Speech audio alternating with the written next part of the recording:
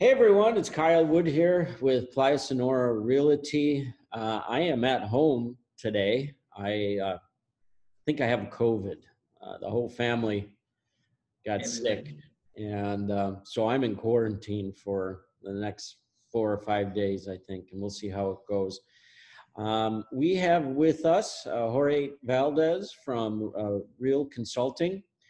He is one of the attorneys that we use here in Puerto Penasco to close our transactions. Jorge, welcome. How are you today? Hi, good morning. Thank you for inviting me.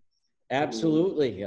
Your guidance and wisdom is always appreciated here with us at Playa Sonora Realty, and I know all over Puerto Penasco. What I'd like to do today is, give our viewers an idea of what your firm's role is in the closing process as a closing coordinator and as attorney. And then I'd also like to delve into how you communicate or what your role is communicating with the other parties, such as the notarios, the city registry. I'd like to delve into that. For our viewers today, if you haven't seen our webcasts in the past, what we like to do is provide as much free information as possible through our webcast, through our YouTube channel, Playa Sonora Realty on YouTube. And this is a good opportunity to learn about the process to make you feel, hopefully make you feel more comfortable. So Jorge, why don't you give us tell us a little bit about your background and how you got started, and give our viewers an idea of what you do. Okay, so I say my name is Jorge Valdes. I've been living in Puerto Peñasco for 28 years. And my professional background, I have two careers. I have the career in business and the career in law. I studied both careers. So I spent 10 years in universities. I studied here in Puerto Peñasco, in Guadalajara, and also in the state of Ohio in the United States. So that's basically my professional background, and I've been working since the beginning with in everything related to real estate. Uh, I started with the working for developers, for large developers, and so I understand very well the processes from zero to develop, to subdivide, to get all the permits, and then until you sell a condo and all the process that is it gets involved. So I know very well that process. And another thing that I see sometimes a difference or a plus in my side or in my office is that I have a lot of knowledge in the taxes side. So I have, because of my career in business and my first years of experience working with developers, so I understand very well all the real estate taxes involved, and obviously because we always try to get the, the best taxes, the benefits for clients, getting all the tax deductions that they can do, and so to reduce the capital gains as much as possible without being out of the law. I mean, don't putting our clients in trouble, but obviously reducing the taxes and capital gains as much as possible. So your firm does both the closing coordinating, the advising on the legal side, as well as tax preparation? Yes, yes. Even that, for example, the capital gains are calculated by the notary public, because they are responsible to issue the final number for capital gains, collect the funds, and they pay to the Mexican government the capital gains. But even that they have the last word, I get very involved with them in being sure that the clients take all the credits and tax deductions that are allowed by the law. So I got involved in all that process, and obviously that's something that benefits my clients, and we don't. I don't charge an additional fee for the taxes. I mean, I just use my knowledge to do both the legal and the tax side, and in benefit of our So, clients. so this is one of the advantages of having an attorney that's experienced in tax law, Mexican tax law, when it comes to the closing process on a real estate transaction. Is that if you feel you can communicate with notarios and discuss ideas on how you might be able to reduce that tax liability for the clients, correct? Yes, exactly. And obviously, we also advise our clients on how to get title now, thinking in the future to avoid that in the future they're gonna be hit so big for capital gains or things like that. So we do like a tax planning for future.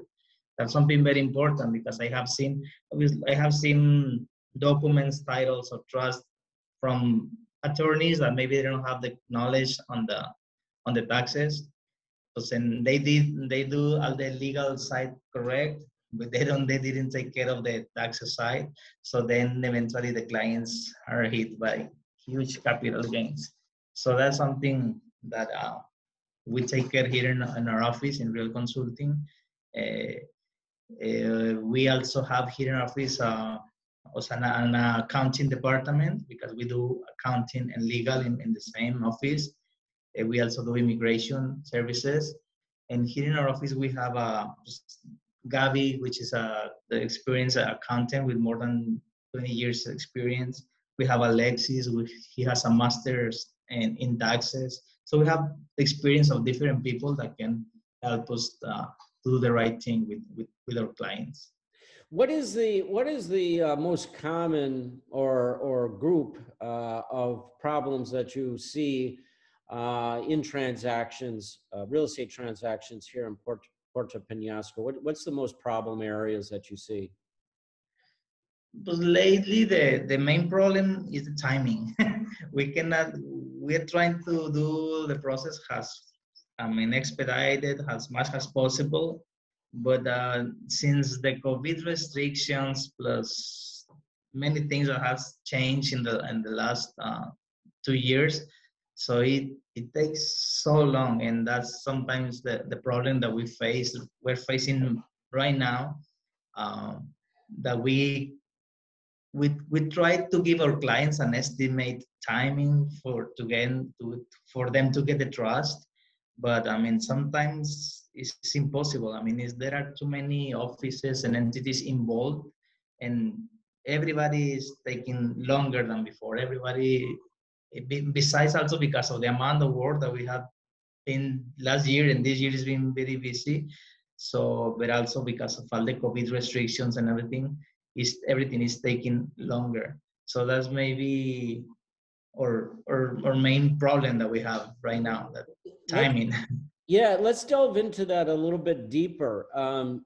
I know that and you can expand on this, that we're facing delays at the public registry, at the notarios, across Puerto Penasco, obtaining documents. Can you go further into where the delays are? I have a lot of clients that um, we've had to delay closings, uh, getting documentation, and they always ask me, why is it taking so long? And I think this would be a good opportunity to educate our clients on where those delays are coming from.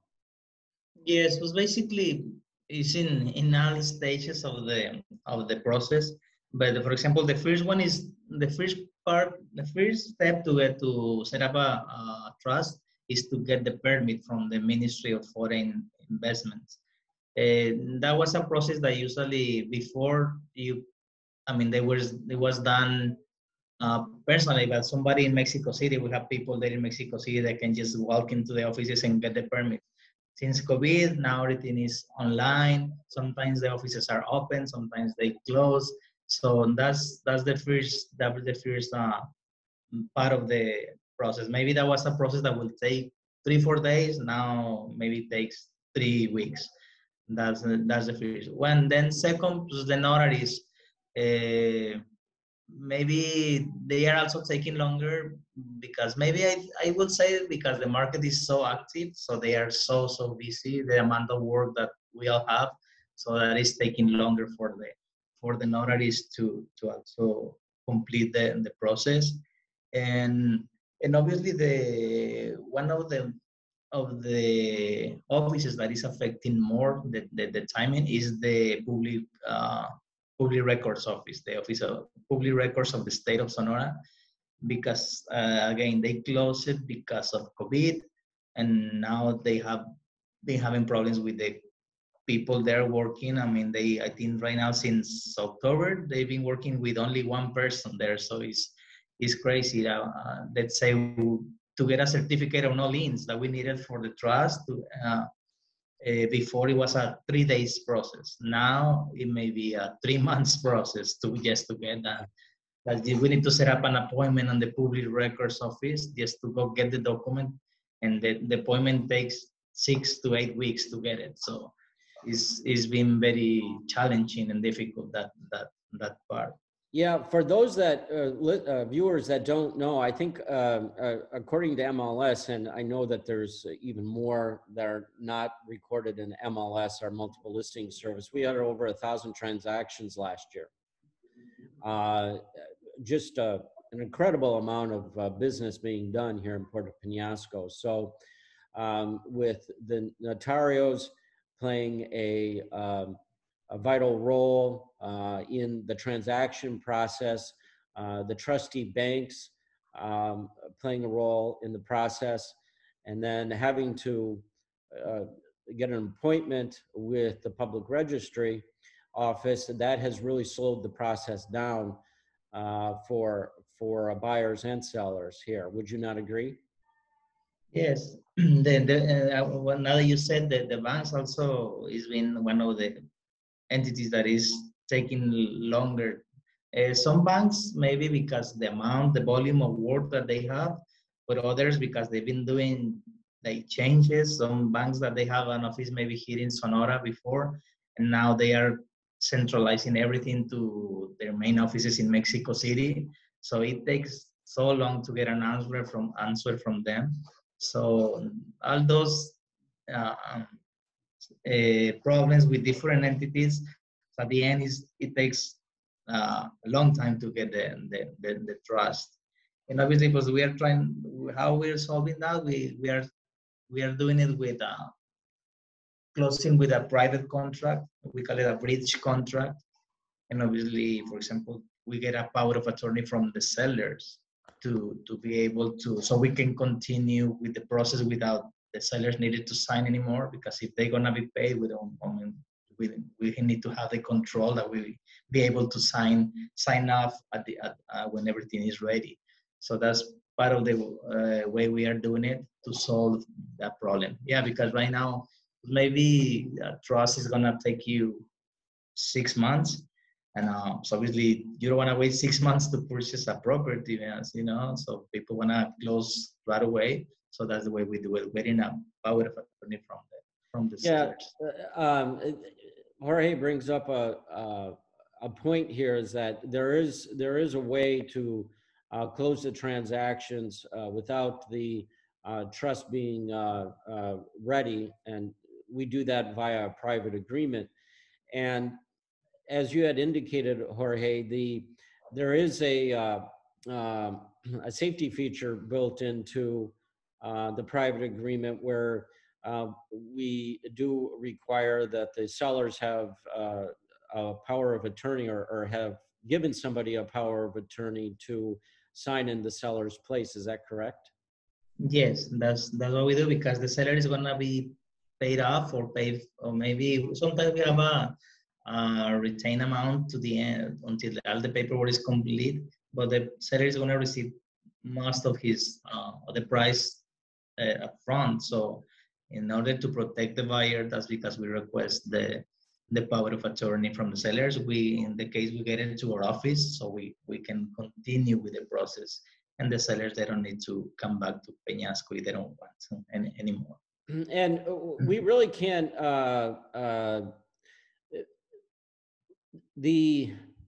what protects our title, we do our due diligence period. We have our due diligence period. And during that time, we have to get a certificate of no lien.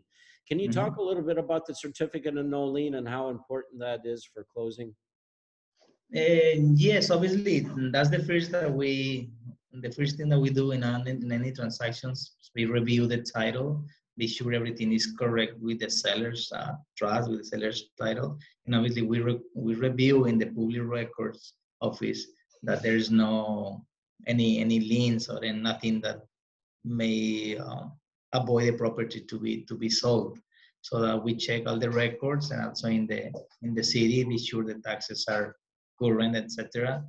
And and then obviously we request a certificate of no liens, which also is gonna be included in the in the trust.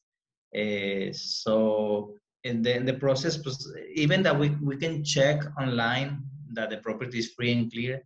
Anyway, we request the certificate because that give us the how can I say it?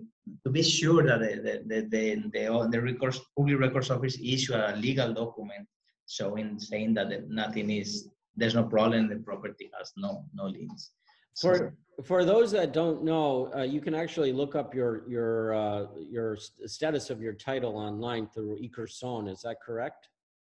yes, you can say it. And you need what's called your inscription number to look that up, I believe. Is that also correct? Yes, you need the inscription number, which usually is in the very last page of your trust. You're gonna see it's a last page that is usually attached there in the back cover of your trust, and then you have the inscription number, and with that you can go online and check that the property is free and clear.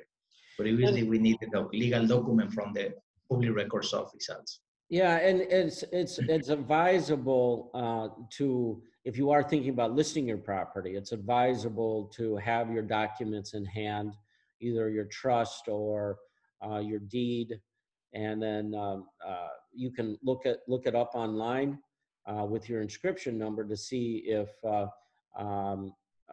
you have a valid title to move forward with the sale.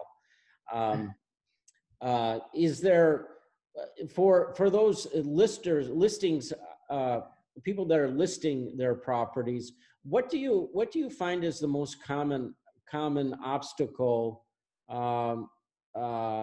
to transferring proper title to a new buyer? Is there anything that stands out in your mind that may be an obstacle, like defect in the deed or surveying not being accurate? What are some of the most I would say that people that had a mortgage on the property, they paid off the mortgage, but they never cancel the actual mortgage. Once you paid off the mortgage, you need to do a process to modify the trust, because right now the mortgage company is on first place, like a trustee on first place, and the buyer, the client, is on second place. So once you paid off your mortgage, you need to cancel the mortgage to be so that the trustee on first place will be the seller in this case, or the owner. That's maybe one of the most common problems that we face. People think that once they pay the bank, they don't have to do nothing else. But no, they need to modify the trust to cancel the mortgage. So that takes us, it's like a two closings in one, because we need to do the two process, and it takes longer to do it. So I would say that maybe. Yeah, I would agree. I own over at Las Palomas, and I do have mortgage on mine. It's actually through GMAC Homecomings, and I still have that mortgage. Mm-hmm. And the mortgage company is the first beneficiary of the trust.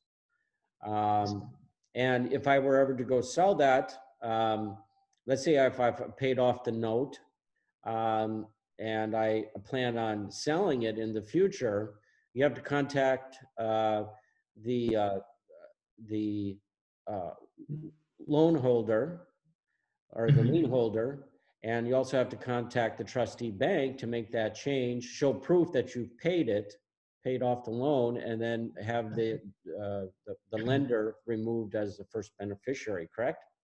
Yes, exactly. So if you have a mortgage, my advice is that as soon as you paid off, do the cancellation of the lien right away.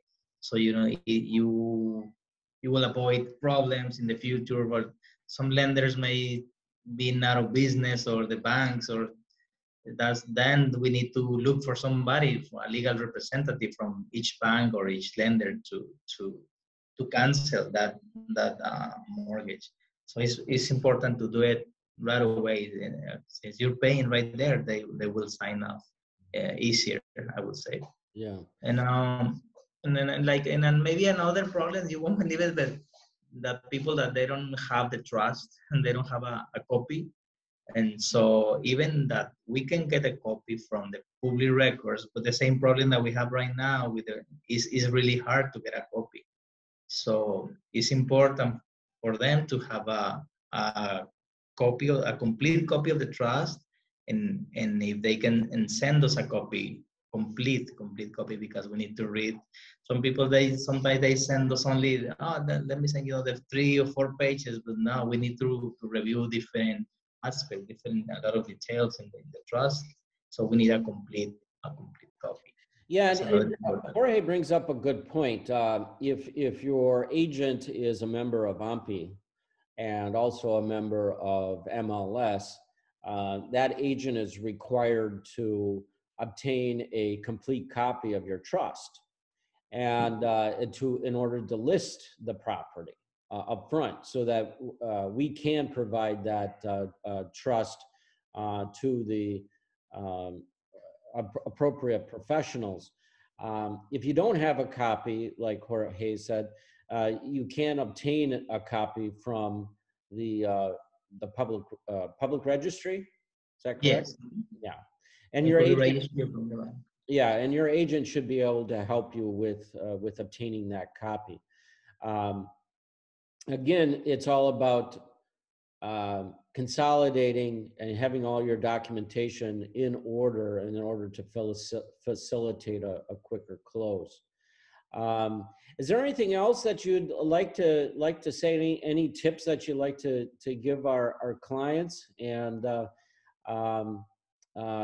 you think that they should know about? So I think another advice that I will give to all the people thinking of selling their property is like to get an estimation of the capital gains, a calculation of the capital gains. So they already have in mind, they know, they have an idea of how much they're gonna pay, because then there's surprises. People think that they are not gonna pay, and when you say no, you need to pay these capital gains, so it's a surprise for them. The problem in Mexico is that the transactions, even that you sell or buy in dollars, the transactions for capital gains are recorded in pesos at the exchange rate of when you bought it. So there's a problem for a lot of people. I have seen, let's say a person that bought for $100,000 a property in, no, I don't know, in 2012, but the exchange rate was 13 pesos, right? So it was 1.3 million pesos. It was the equivalent.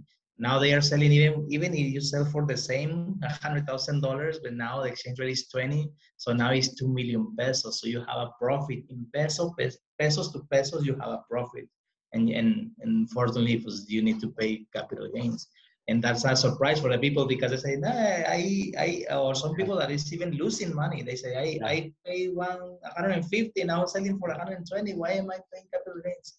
Yeah, and that's because of the difference on the exchange rates. So that's Yeah, that's a problem. the capital gains tax issue is a big problem for a lot of sellers, and in order to speed up the process, and so you have an expectation of what you're going to walk away with, it's always advisable to obtain a estimate of your capital gains tax.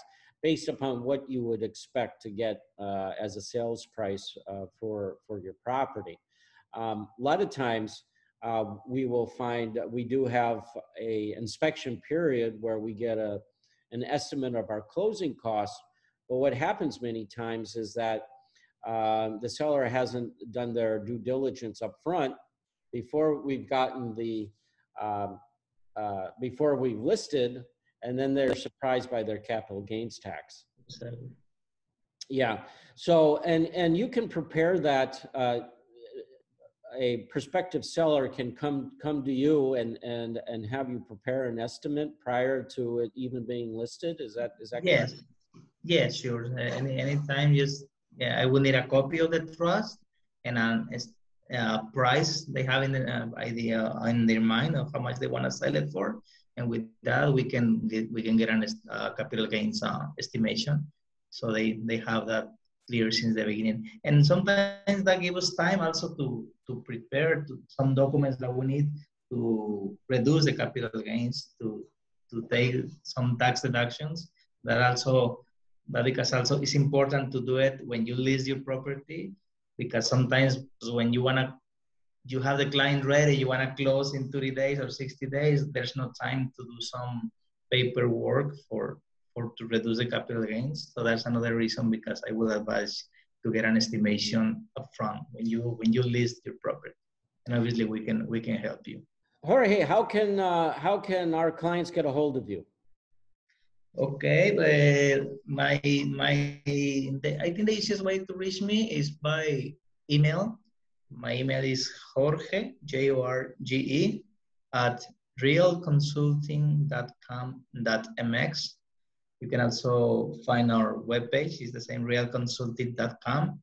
And or I have a US phone number, 602-412-3598. They can also give me a call. Well, I appreciate your time. We are on Zoom and we're limited to a 30 or 40 minute time frame. I do appreciate the time you've spent with us today, Jorge. No, thank you so much, and feel free to send me any questions you may have, your clients may have. I'm always willing to help them. Thank you very much, and you have a good day. Thank you. Same to you. Bye-bye.